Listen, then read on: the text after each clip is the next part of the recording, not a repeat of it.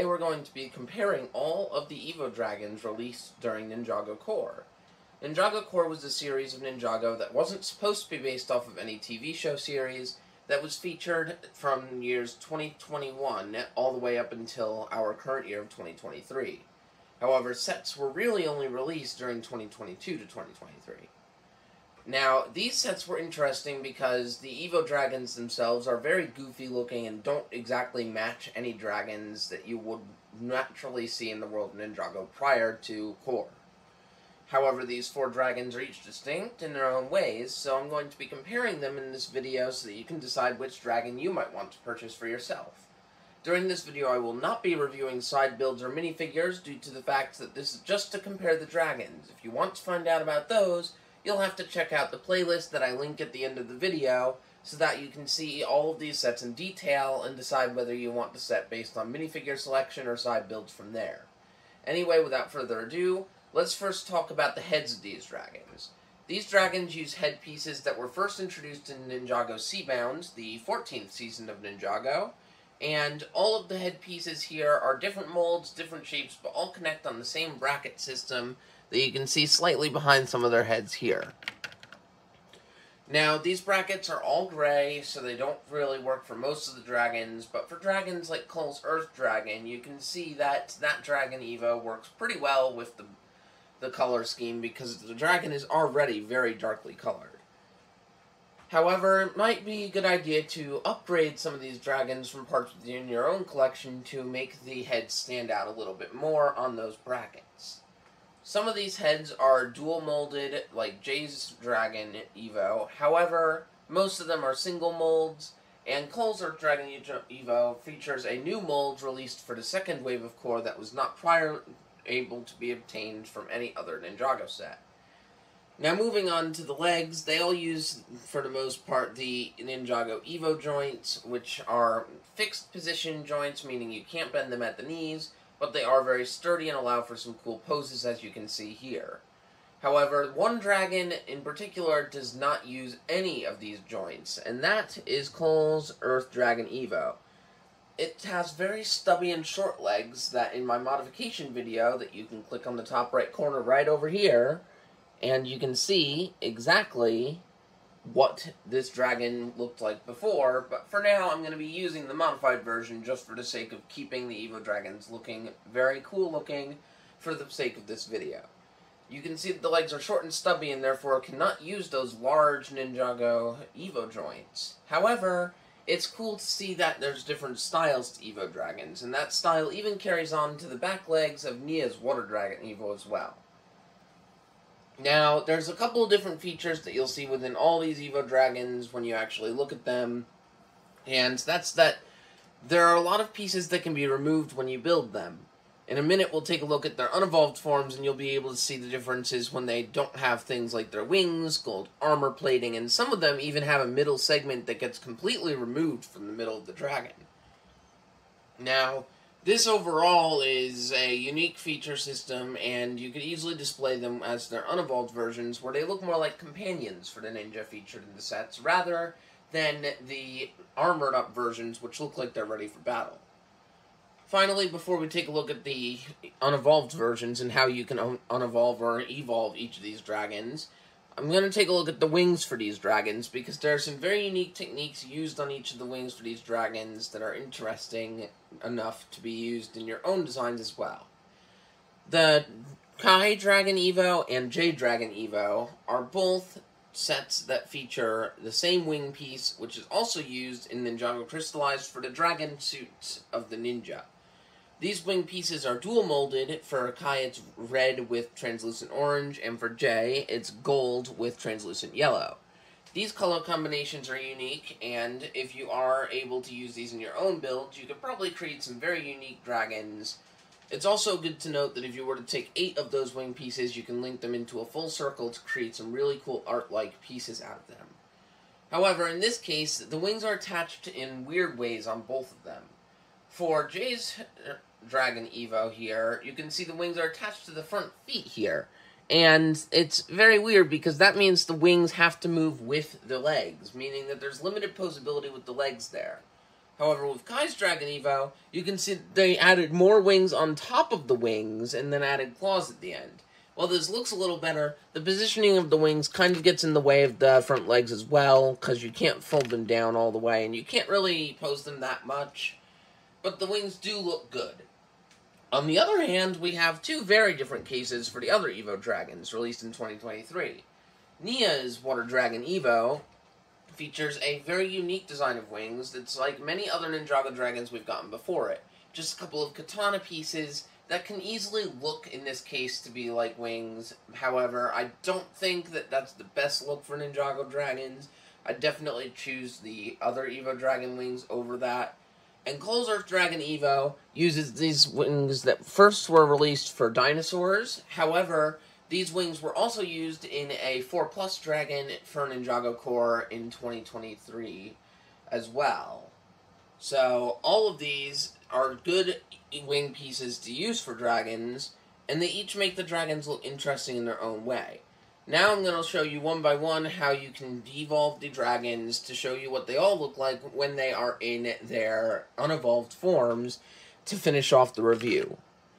So first off, let's move the other dragons out of the way, and let's take a look at Jay's Lightning Dragon Evo. This is probably the simplest of the ones for you to purchase. It's $20, comes with 2 minifigures, pretty substantially sized build, and the Evo system actually looks really good with it. You can see for the front here that this dragon does feature the wing pieces connected into Technic sockets within the Evo joints. For the first evolution aspect, we're just going to remove those to take the wings off. Essentially, this dragon no longer will be able to fly. Additionally, we'll remove the saddle off the top, and we'll take off part of the tail segments so that it's just a simple, very short design tail, like so. And the final thing we're going to do for this dragon is just clip the middle segment out. One interesting thing about these EVO Dragons is they're one of the only sets that will tell you in the instructions to legitimately take your set apart when building it. However, this is what it looks like when it's completely unevolved. Now, this is what it would look like halfway when you're building the set, but I think this dragon is good in its own right because it looks very playful and joyful, much like the Island series of Ninjago with their dragon that acted basically like a dog. In this case, there are no ability for the dragon to fly, and a lot of the interesting features have been removed, but it is an alternate way to display your dragon if you wanted it to look a little less menacing and more playful. This is also a good, unique design that you can combine with other EVO Dragon parts that have the same connection system that we're going to look at as well. You'll see that in this case there are still some gold elements, but not that many, and that's something that you might not see a lot of on the other EVO Dragons, where it literally asks you to remove all the gold pieces. Without further ado, let's take a look at the next dragon that we'll look at here. Next dragon we're looking at is Kai's Fire Dragon Evo. Again, we're going to start by completely removing these wing pieces, because the wing pieces are not needed for the unevolved versions. And we're also going to remove the saddle, just like the unevolved version of Jay's EVO Dragon. You'll see this is a common thing that almost all of the EVO Dragons do, where when you remove the entirety of that saddle piece, if I can move it here, it's a little bit tough, you can see that it reveals that there's more like scale patterns on the back of your dragon. That's a pretty cool feature that I think it should have been more prominent in the fully evolved version, but that's okay. Then on the head, we're just going to remove these 2 golden side pieces, making it so the horns basically are removed. And moving onto the legs, we pretty much just have to take off all of the gold elements on the front legs, and pretty much all of the gold elements on the back legs as well. This is what I meant when most of the dragons don't use a lot of gold, because a lot of the sets will make you completely remove the gold from the legs here. Now, I feel like this is a bit of a downgrade for most of these dragons, because Ninjago is known for using a lot of gold in their sets, so it wouldn't be very nice if you were to have a set that didn't have any gold on it, but that's okay. Additionally, the tail gets another segment removed, just like the Jade Dragon Evo, and you can even remove the flame piece from the back of the tail. Now the tail looks very interesting like this, However, you can take this even a step further by also removing the middle segment to the dragon as well. After you do that, you'll have the completed, unevolved version of Kai's Dragon EVO. This Dragon EVO is very similar to Jay's, however, it looks much more bare with no gold whatsoever. It's very small and playful, and it's just another fun little build. However, it may not be the best of all the unevolved versions, so maybe consider another dragon if you're looking for the unevolved version. The next dragon we're going to take a look at, see its unevolved form of, is Nia's Water Dragon EVO. Now, the interesting part about this is its unevolved feature is essentially very much more simple compared to the others. First, you're just going to take the golden piece off the tail, take the saddle off, and take all the armor pieces off of the legs, and unclip the golden pieces for the wings. You don't have to remove anything from the head for this dragon, and there is no middle segment to be removed. You don't even have to take a part off the tail. So this dragon still looks like the final evolved form, just without the wings and without gold detailing. Again, it looks like it would be more of a companion and less of a fighting dragon this way. However, I think this works very well for this dragon because it doesn't change the shape of the dragon, and you're literally just adding armor to it when you want it to be in battle-ready positioning. This might be the best dragon in its unevolved form in my eyes, so if you're really looking for a good unevolved form dragon, but without using too much of the EVO system, you might want to consider this dragon. Especially since the details are very prominently shown when you remove all of the gold pieces. The final dragon that we're going to see how it looks when it's unevolved is Cole's Earth Dragon EVO. And this is kind of a weird dragon here, because this dragon is probably the most unique out of all of them. So for this dragon, we're going to start with the head here. They have these giant horns. You're just supposed to take these horns off. The gold on the bottom of the jaw is permanent, so that kind of stays there. Next, we're going to remove the saddle. Remove the wings on each side. Honestly, it makes the legs look a little bit weird when you just have that like that. However, moving on to the back side, the tail gets completely removed. This dragon has no tail in its unevolved form, which is kind of silly, but it is an earth dragon, so having a tail isn't necessarily something that you would see in every single idea of an earth dragon. Finally, this dragon, just like the first two dragons from the first wave of core, also could have this middle segment entirely removed. Now, you'll need to repose the legs when you connect the back piece back in, because it immediately becomes apparently clear that it has a very different design from what you started with. It looks more like maybe a gerbil or a rabbit, the way it looks all hunched up like that in a ball, but it does show off the more of the horn pieces that are used for like spikes on the dragon without the saddle being in the way. Additionally, you can see the detailing from the stickers are still apparent all over this dragon. Even the ones on the back are still visible somewhat, and it's still a great dragon overall. There is no way to pose minifigures on this dragon, unlike the others where you could probably still stand the minifigure on them. But overall, this is pretty good and is the most detailed of all of the EVO dragons in both its evolved and unevolved form. So this one would be good if you're looking for a really overall detailed dragon. Now, let's take a look at all of these, and I'll give you the final thoughts of them while they're still in their unevolved forms. And you might be able to pick out one of these if you wanted to get one.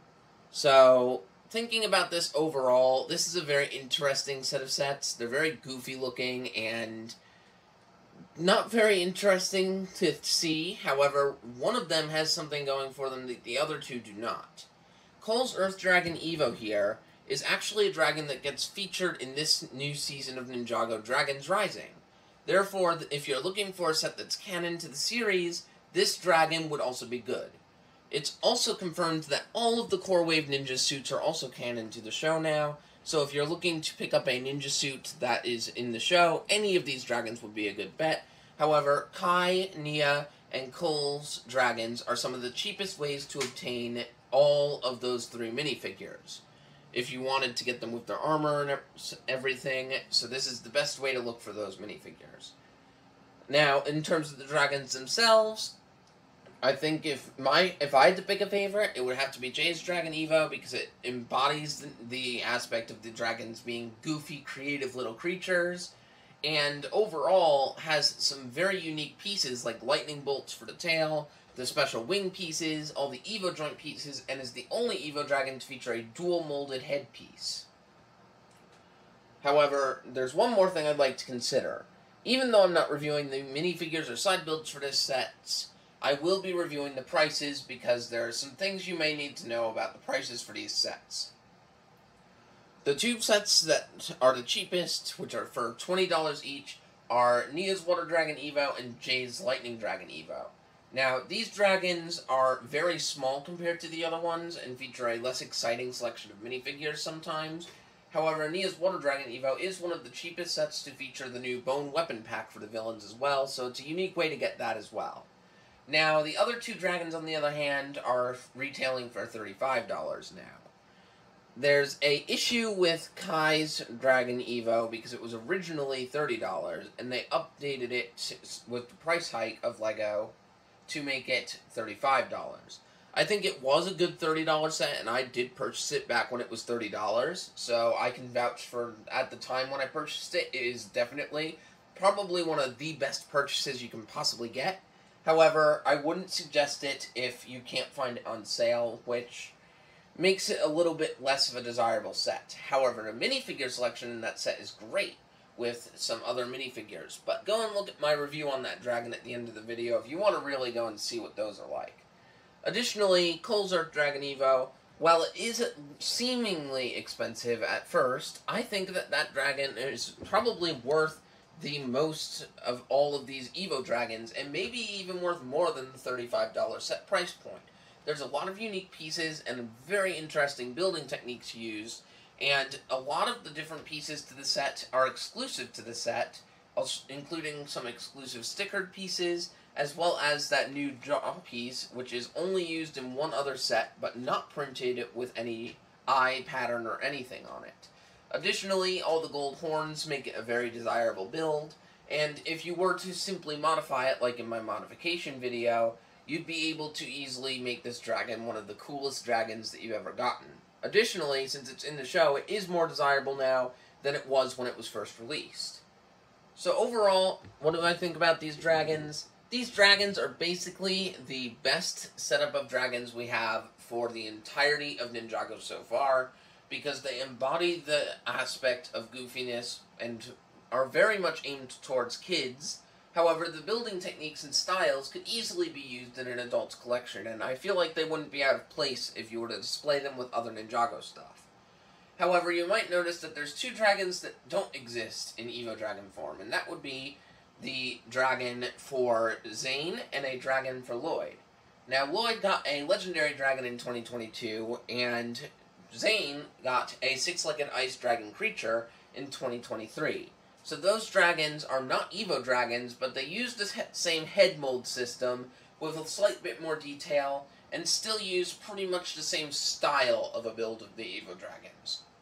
So, while they aren't EVO Dragons, you might want to consider getting those instead if you're looking for a more detailed, more pieces build. However, they are more expensive, and these might be some of the cheapest dragons that you can obtain nowadays, so it is worth looking into them. On the final notes for this video, I'm not saying that any of these sets are bad. However, there may be some points in which they don't look so good, so that can be up to your own discretion when you go to purchase these dragons. I purchased them because I was a big fan of Ninjago, and I ended up falling in love with the design of these dragons.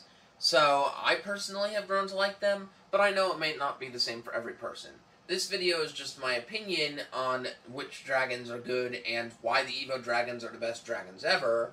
However, in the end, it's up to you to make your own decision on what sets you purchase. I'm just here to guide you along the right path so that you can pick out the best LEGO sets that you might want to have for your collection.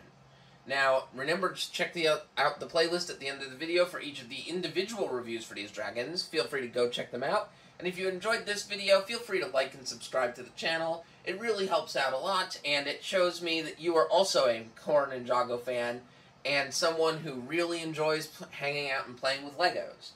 So feel free to stick around for future videos, and soon I will hopefully be able to obtain the ice dragon creature so I can do a review on that as well. So be on the lookout for a video when that comes. I hope you have a great day, and I'll see you in the next video.